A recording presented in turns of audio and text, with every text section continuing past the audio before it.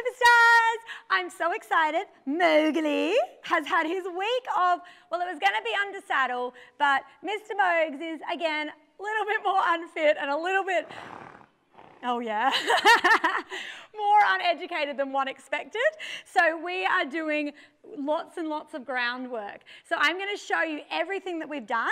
I'm going to show you how to really take it easy with him.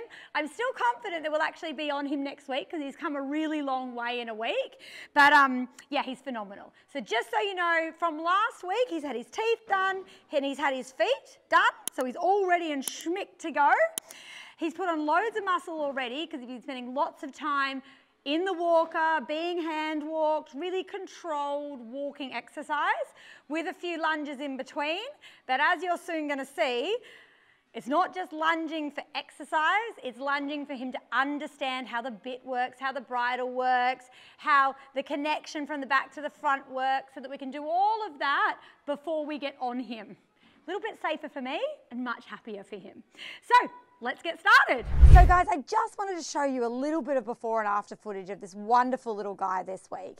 He really came on in strides, and I can't wait to show you how to really make this happen in a really calm, exciting way so that you have a really nice experience with these guys and they don't get too worried. I can't wait to talk you through it. Okay guys, so I've got him all tacked up.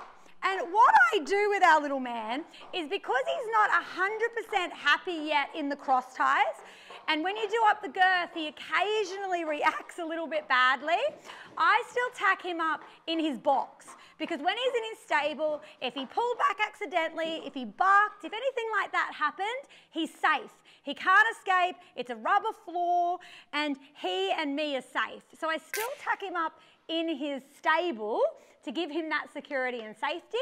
I'm teaching him how to go into the cross ties. So he gets his afternoon bath in the cross ties, and we do it in a moment where we've got time to spend with him to enjoy the process and not get too stressed. So we've got his bridle all set up here. Couple of things I want to point out for you, if you just look at his bridle for me. I want to point out that we've put him in, begun with the end in mind. So we've got him in a bridle that fits him well and that he can have for a long period of time.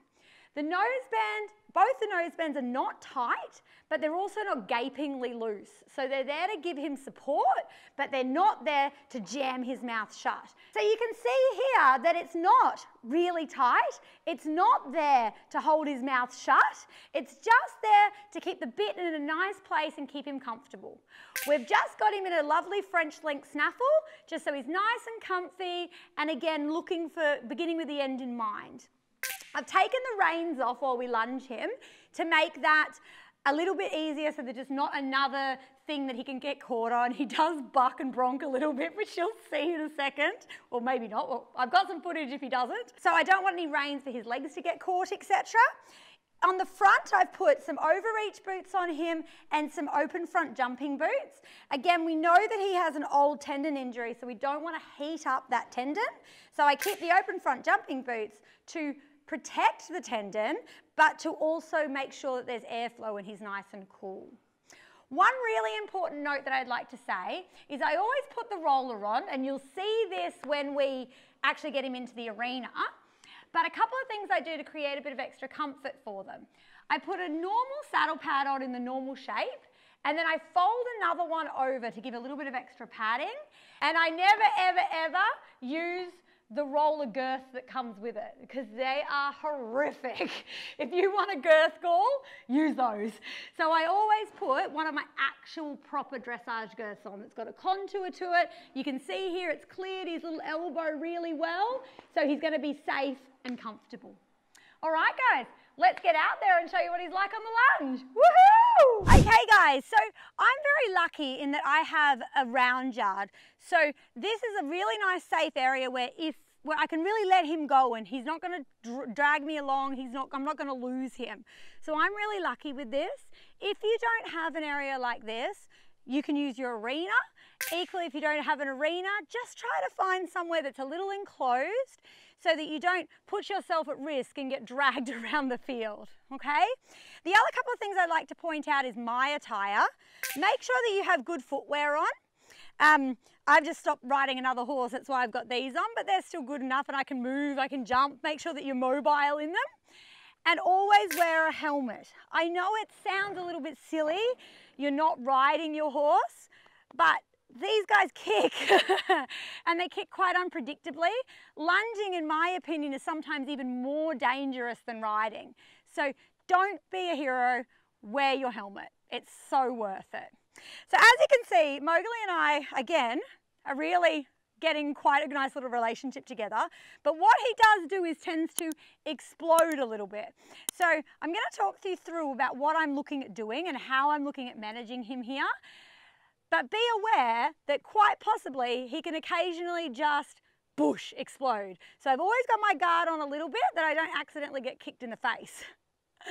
Good boy. It's really good for him to stand here like this and just be patient. He's only 3, he doesn't have that level of patience. So he's getting better and better. And this is some part of what I do, is just stand here with him and just, you know, talk about the day with Fee.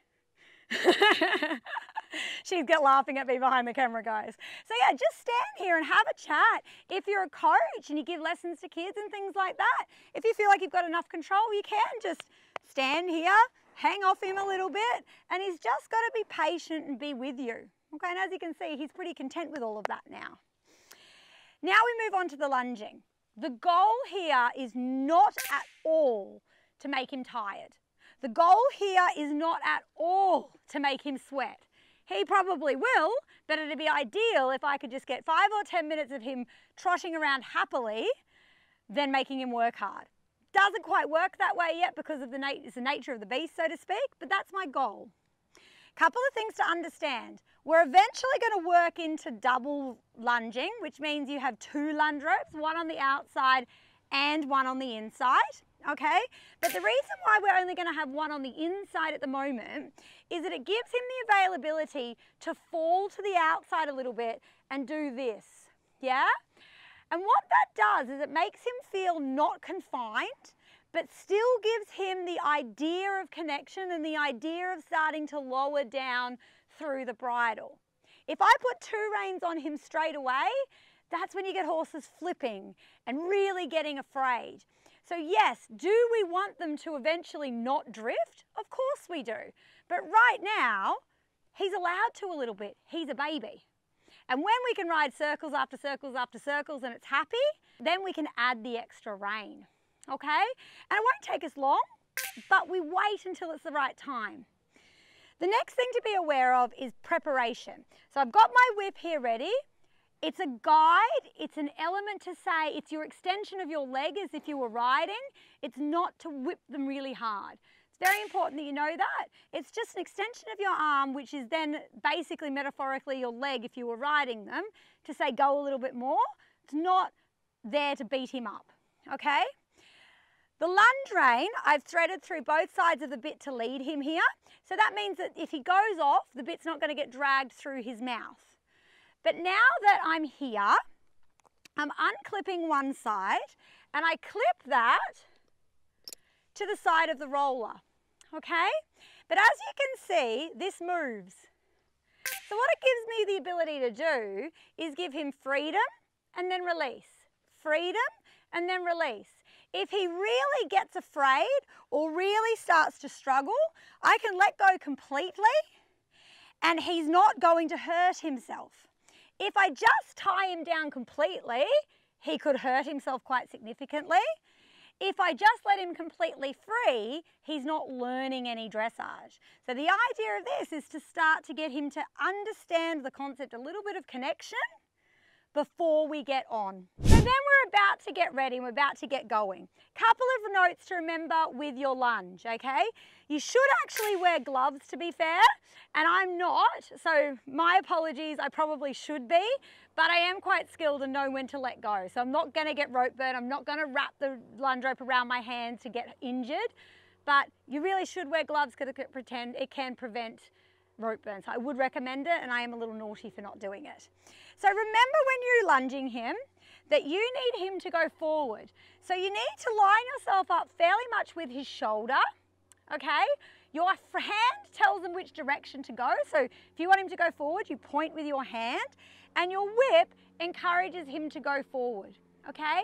When you first send them off, walk with them a little bit, because if you send them off and just push them sideways from here, that's when you get a foot in the face, and it's not a nice experience at all, okay? So we're going to ask him to walk up, and we use our whip to help.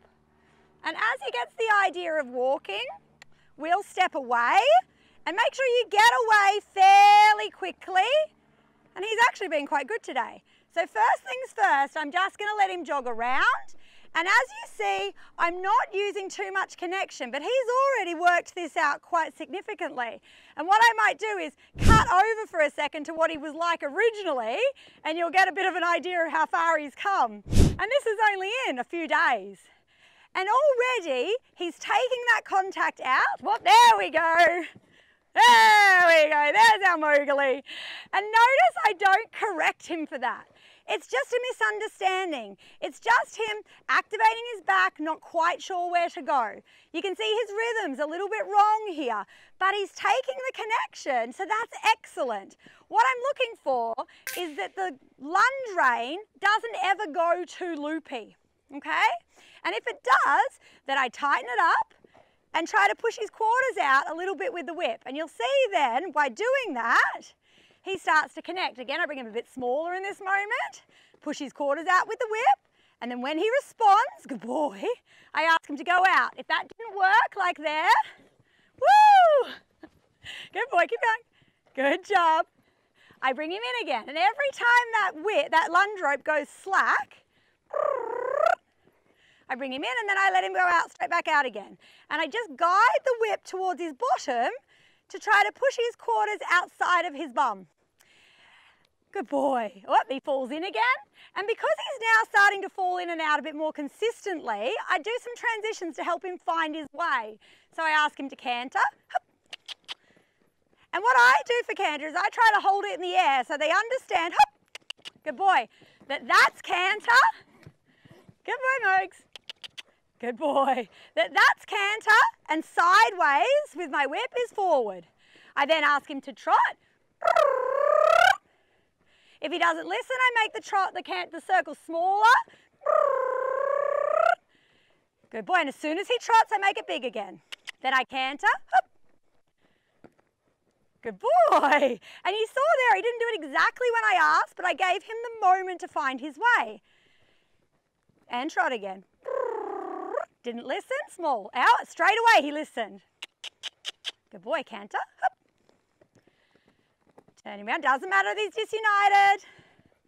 Just let him find his way. Again, bring him smaller. Good boy, and out. Good job, and canter again. Good boy, and then sideways means forward. Good boy, then trot again. So what I'm trying to do here is get him to constantly be with me. Good boy, and then out again. Constantly be with me and thinking, rather than him just carrying on. Doesn't matter if he disunites, you just let him go because he's not even at that stage yet. And then bring him in, trot, and out again. Good boy. Canter,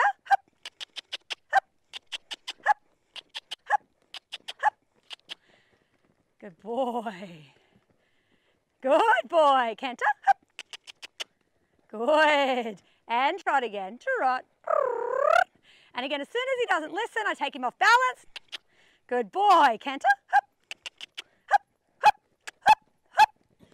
There's our buck. And you just, again, let him do it. Good boy. As soon as he's back to trot, bring him smaller again. That takes him off balance. As soon as he's trotting, back out again. So that you gain control. Canter. Good boy, Mogs. And then back to trot again. And you'll watch over time, good boy, and out, that he'll start to round down, good boy, just because the hindquarters work. Canter. Doesn't matter that he's disunited. Trot. And again, canter. Doesn't matter he's disunited. And trot. And let go. Trot. Good boy, and let go immediately. Good boy, canter. Very good boy. Don't worry about the leads. He even sold that one himself. And trot. Bring him small, let him out. Good boy, Mowgley. Good boy, and you see now he's starting to get the hang of it, and he's even coming into a frame. Canter, hop, hop, hop, hop, hop, hop. Good boy. It's okay, and trot. Bring him in once. Oh, and he listened that time. Canter, hop.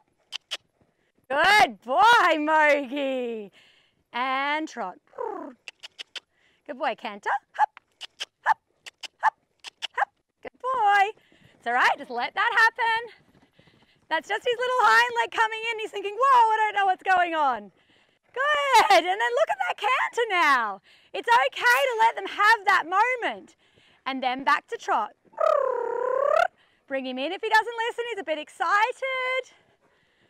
Good, and then straight back out again. Good. And canter again. Hop, hop. Good boy, Mowgley. Good boy, and what I'm doing with the rein now is just starting to massage it and then let go. Canter, hop, hop. Good boy. Massage it and then let go. Good boy. Good, and trot. And you see, he's giving me that stretch naturally now because the transitions that we've done have asked him to use his back well. Good boy. And what I do with him at the moment is I do one day one way, one day the other way. Good boy.